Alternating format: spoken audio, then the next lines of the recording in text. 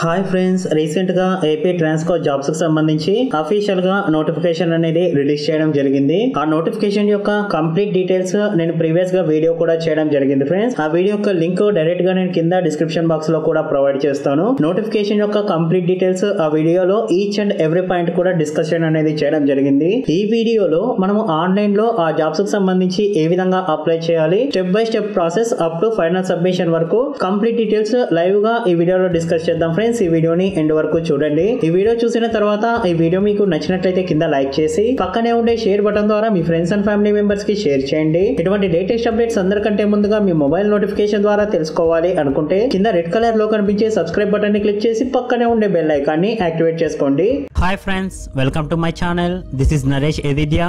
ఇది ఏపీ ట్రాన్స్కో యొక్క official web page friends. ఈ వెబ్ పేజ్ యొక్క లింక్ డైరెక్ట్ గా నేను కింద డిస్క్రిప్షన్ బాక్స్ లో కూడా ప్రొవైడ్ చేస్తాను. హోమ్ పేజ్ లోనే మనకు ఇక్కడ ఒక లింక్ అనేది స్క్రోల్ అవుతుంది కదా, direct recruitment of assistant executive engineer on regular basis new అని చెప్పేసి దీని మీద క్లిక్ చేయండి.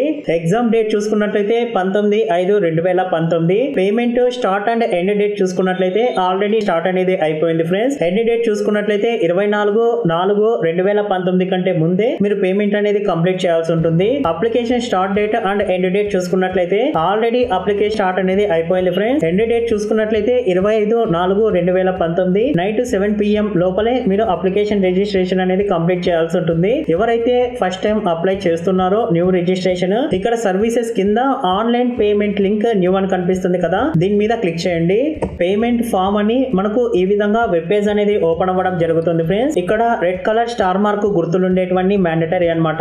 ఇక్కడ క్యాండిడేట్ నేమ్ ఎస్ఎస్సి మార్క్స్ మెమోలో ఏ విధంగా ఉంటే ఆ విధంగా ఎగ్జాక్ట్ గా ఎంటర్ చేయండి ఫ్రెండ్స్. ఇక్కడ మీరు ఆంధ్రప్రదేశ్ స్టేట్ లోకలా నాన్ లోకలా అనేది అడగడం జరుగుతుంది. ఫర్ ఎగ్జాంపుల్ ఇక్కడ ఎస్ అని సెలెక్ట్ చేసుకున్నట్లయితే ఇక్కడ కమ్యూనిటీస్ అనేది చూపించడం జరుగుతుంది ఫ్రెండ్స్. ఇక్కడ చాలా కమ్యూనిటీస్ కేవలం లోకల్ క్యాండిడేట్స్ మాత్రమే ఓపెన్ అవ్వడం జరుగుతుంది. ఇక్కడ బీసీఏ నుంచి ఈ వరకు, అలానే ఓసీ ఎస్సీ ఎస్టీ వాళ్ళకు కూడా చూపించడం అనేది జరుగుతుంది. ఫర్ ఎగ్జాంపుల్ ఇక్కడ బీసీఏ సెలెక్ట్ చేసుకొని ఇక్కడ ఫిజికల్ హ్యాండిక్యాప్డ్ అనేది కనిపిస్తుంది కదండి ఫ్రెండ్స్. ఇది ఎస్ అని సెలెక్ట్ చేసుకుంటే 150 రూపీస్ అనేది చూపించడం జరుగుతుంది. ఇక్కడ నో అని సెలెక్ట్ చేసుకున్నా కూడా 150 రూపీస్ మాత్రమే చూపించడం జరుగుతుంది. ఎందుకంటే ఆంధ్రప్రదేశ్ లోకల్ క్యాండిడేట్స్ బీసీ వాళ్లకు, ఎస్సీ వాళ్లకు, ఎస్టీ వాళ్లకు కేవలం 150 రూపీస్ పే చేస్తే సరిపోతుంది. అలానే ఇక్కడ ఓసీ అనేది సెలెక్ట్ చేసుకొని ఇక్కడ పిహెచ్ఎస్ అని సెలెక్ట్ చేసుకున్నట్లయితే మీకు 150 మాత్రమే చూపించడం జరుగుతుంది ఫ్రెండ్స్. అదే విధంగా నో అని సెలెక్ట్ చేసుకుంటే ఇక్కడ 500 రూపీస్ అనేది చూపించడం జరుగుతుంది. ఇప్పుడు ఇక్కడ నేను నో అని సెలెక్ట్ చేసుకుంటున్నాను అనమాట. ఆంధ్రప్రదేశ్ స్టేట్ క్యాండిడేట్ కాదు అన్నట్టు.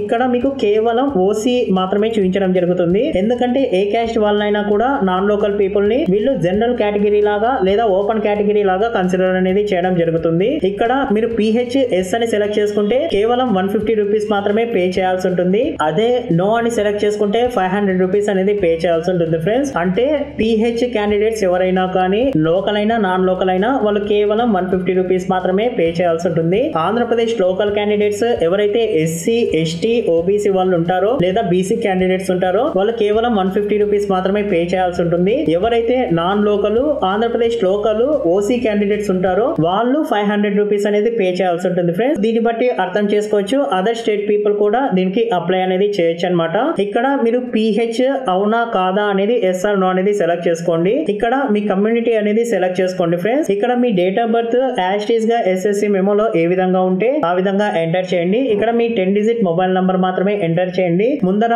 +91 కానీ 0 కానీ యాడ్ చేయకండి. ఇక్కడ మీ జెండర్ మేలా ఫీమేలా అనేది సెలెక్ట్ చేసుకోండి. ఇక్కడ మీ డీటెయిల్స్ సెలెక్ట్ చేసుకునే దాన్ని బట్టి ఇక్కడ మీ అమౌంట్ అనేది చూపించడం జరుగుతుంది. ఇక్కడ మీ పేమెంట్ గేట్వే అనేది సెలెక్ట్ చేసుకోవాల్సి ఉంటుంది. ఇక్కడ కనిపించే క్యాప్చా యాజ్ ఇట్ ఈస్ గా ఇక్కడ ఎంటర్ చేయండి ఫ్రెండ్స్. ఇది కేస్ సెన్సిటివ్ అన్నమాట.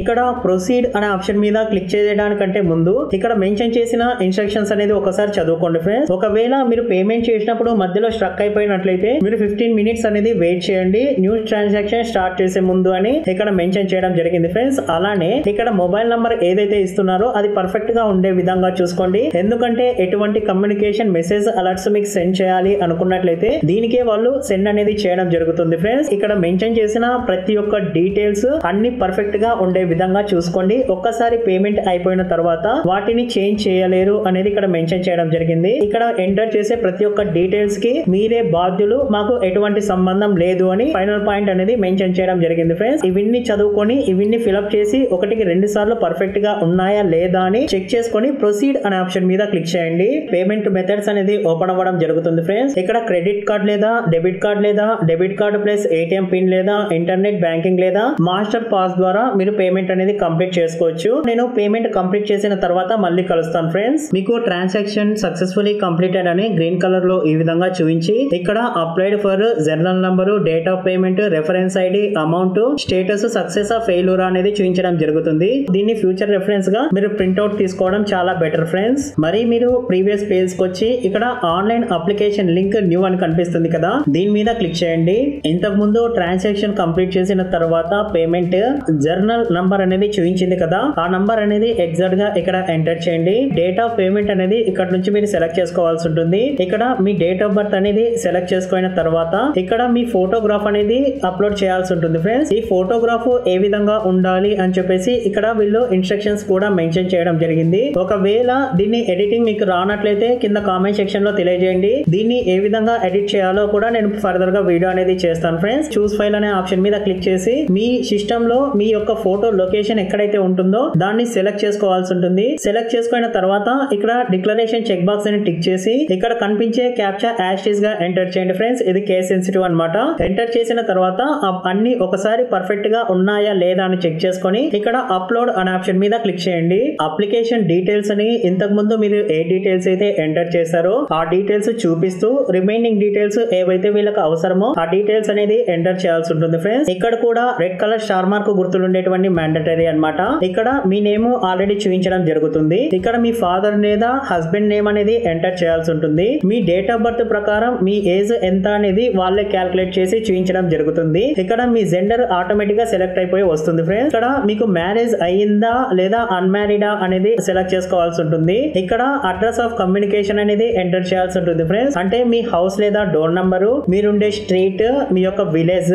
దాని తర్వాత ఇక్కడ మీరు డిస్టిక్ అనేది సెలెక్ట్ చేసుకోవాల్సి ఉంటుంది. దీని మీద క్లిక్ చేసిన వెంటనే డిస్టిక్ యొక్క లిస్ట్ అనేది చూపించడం జరుగుతుంది ఫ్రెండ్స్. ఇక్కడ మీరు డిస్టిక్ సెలెక్ట్ చేసుకునే దాన్ని బట్టే మీకు తర్వాత మండల్ లిస్ట్ అనేది చూపించడం జరుగుతుంది. దాని తర్వాత మీరు స్టేట్ అనేది సెలెక్ట్ చేసుకోవాల్సి ఉంటుంది. దీని మీద క్లిక్ చేసిన వెంటనే మీకు ఇండియాలో ఎన్ని స్టేట్స్ అయితే ఉంటాయో అన్ని స్టేట్స్ కూడా ఇక్కడ చూపించడం జరుగుతుంది. దాని తర్వాత ఇక్కడ మీ పిన్ కోడ్ అనేది ఎంటర్ చేయాల్సి ఉంటుంది. ఇక్కడ ఈమెయిల్ ఐడి అనేది ఎంటర్ చేయాలి ఫ్రెండ్స్. ఈ ఈమెయిల్ ఐడి కూడా కంప్లీట్ డొమైన్ నేమ్ తో ఎంటర్ అనేది చేయాల్సి ఉంటుంది. అంటే @ymail, yahoo mail, gmail, rediff mail ఆ విధంగా ఉంటాయి కదా, కంప్లీట్ గా ఈమెయిల్ ఐడి అనేది ఎంటర్ చేయాల్సి ఉంటుంది. ఆల్రెడీ మీరు మొబైల్ నంబర్ ఇచ్చింటారు కాబట్టి అది సెలెక్ట్ అయిపోయి వస్తుంది అనమాట. అలానే మీ కమ్యూనిటీ కూడా ఇక్కడ సెలెక్ట్ అయిపోయి చూపించడం జరుగుతుంది. ఇక్కడ మీ ఫోటో అనేది చూపించడం జరుగుతుంది ఫ్రెండ్స్. ఇది క్లారిటీగా ఉంటేనే మీరు ఫర్దర్ గా ప్రొసీడ్ అవ్వండి. లేదా ఇక్కడ బ్యాక్ అనే ఆప్షన్ మీద క్లిక్ చేసి మీరు ఇంకొక ఫోటో కూడా అప్లోడ్ అనేది చేయొచ్చు.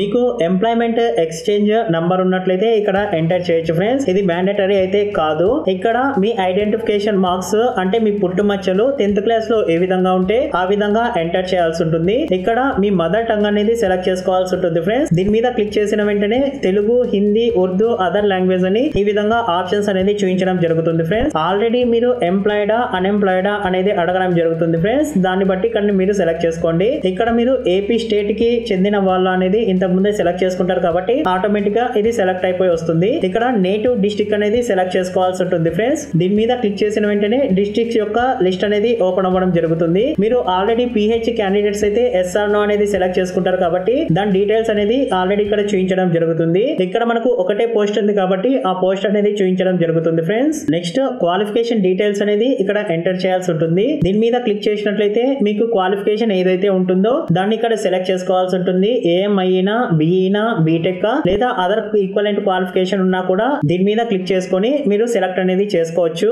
ఇక్కడ మీ యూనివర్సిటీ అనేది సెలెక్ట్ చేసుకోవాల్సి ఉంటుంది ఫ్రెండ్స్. దీని మీద క్లిక్ చేసిన వెంటనే అన్ని యూనివర్సిటీ నేమ్స్ అనేది చూపించడం జరుగుతుంది. ఒకవేళ ఈ యూనివర్సిటీలో మీ యూనివర్సిటీ నేమ్ లేనట్లయితే అదర్ యూనివర్సిటీ అనే ఆప్షన్ ని కూడా మీరు సెలెక్ట్ అనేది చేసుకోవచ్చు. మీ క్వాలిఫికేషన్ కి సంబంధించిన సర్టిఫికేట్ ఎప్పుడైతే ఇచ్చారో ఇష్యూయింగ్ డేట్, ఆ డేట్ అనేది ఇక్కడ ఎంటర్ చేయాల్సి ఉంటుంది ఫ్రెండ్స్. క్వాలిఫికేషన్ యొక్క సర్టిఫికేట్ లో వాళ్ళు క్లియర్ గా మెన్షన్ అనేది చేసింటారు. ఇక్కడ మీకు అడిషనల్ క్వాలిఫికేషన్ లేదా ఎక్స్పీరియన్స్ ఉన్నట్లయితే దాని యొక్క డీటెయిల్స్ అనేది ఎంటర్ చేయొచ్చు. ఇది మ్యాండేటరీ అయితే కాదు ఫ్రెండ్స్. ఇక్కడ మీ లోకల్ స్టేటస్ అనేది సెలెక్ట్ చేసుకోవాల్సి ఉంటుంది. దీని మీద క్లిక్ చేసిన వెంటనే residence, schooling, మిగ్రేటెడ్ from Telangana state, ఆ ఆ విధంగా ఆప్షన్స్ అనేది చూపించడం జరుగుతుంది ఫ్రెండ్స్. మీరు దేనికి సంబంధించిన వాళ్ళు దాన్ని ఇక్కడ నుంచి సెలెక్ట్ చేసుకోవాల్సి ఉంటుంది. ఇక్కడ మీ టైప్ ఆఫ్ స్టడీ రెగ్యులరా ప్రైవేటా అనేది సెలెక్ట్ చేసుకోవాలి ఫ్రెండ్స్. రెగ్యులర్ అంటే ఏంటి, ప్రైవేట్ అంటే ఏంటి అని కూడా వీళ్ళు డెఫినేషన్స్ క్లియర్ గా మెన్షన్ చేయడం జరిగింది. ఈ పైన మెన్షన్ చేసిన ఆప్షన్స్ ని బట్టి మీ యొక్క స్టడీ లేదా రెసిడెన్స్ ఏ డిస్ట్రిక్ట్స్ లో మీరు కంప్లీట్ చేశారు అనేది ఇక్కడ నుంచి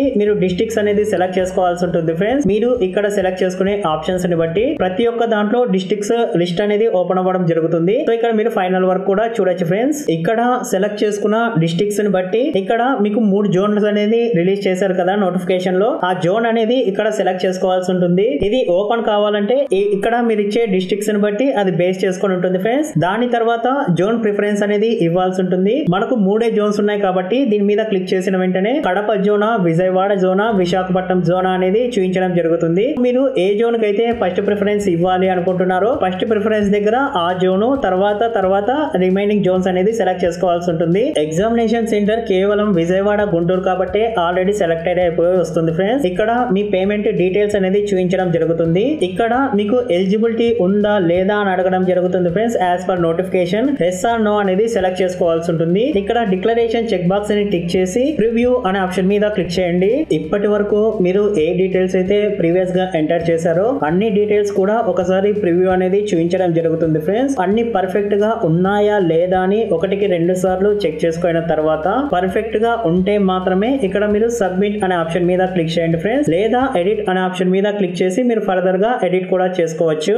నేను ఇక్కడ సబ్మిట్ అనే ఆప్షన్ మీద క్లిక్ చేస్తున్నాను ఫ్రెండ్స్. సబ్మిట్ చేసిన వెంటనే your application has been provisionally accepted అని మనకు ఒక రెఫరెన్స్ ఐడి అనేది ఇవ్వడం జరుగుతుంది ఫ్రెండ్స్. దానితో పాటు ఫైనల్ అప్లికేషన్ ప్రింట్ డౌన్లోడ్ చేసుకోవడానికి డౌన్లోడ్ అప్లికేషన్ ఆప్షన్ అనేది వాళ్ళు ప్రొవైడ్ చేయడం జరుగుతుంది. దీని మీద క్లిక్ చేసినట్లయితే ఇంతవరకు మీరు ఏ డీటెయిల్స్ అయితే ఇచ్చారో ఆ డీటెయిల్స్ తో ఒక అప్లికేషన్ అనేది పీడిఎఫ్ ఫార్మాట్ లో డౌన్లోడ్ అనేది అవ్వడం జరుగుతుంది. ఇది ప్రతి ఒక్కరూ డౌన్లోడ్ చేసుకోండి ఫ్రెండ్స్. ఫ్యూచర్ రెఫరెన్స్ గా చాలా ఉపయోగపడుతుంది. ఈ విధంగా గ్రీన్ కలర్ లో మీ application has been provisionally accepted అని వస్తే మాత్రమే మీరు ఫైనల్ గా సబ్మిట్ చేశారు అని మీరు నిర్ధారించుకోవాల్సి ఉంటుంది. ఇది ఫ్రెండ్స్ ఎవరైతే ఏపీ ట్రాన్స్కో జాబ్స్ కి అప్లై చేయాలి అనుకుంటున్నారో ఖచ్చితంగా వాళ్ళందరికీ ఈ వీడియో అనేది షేర్ చేయండి.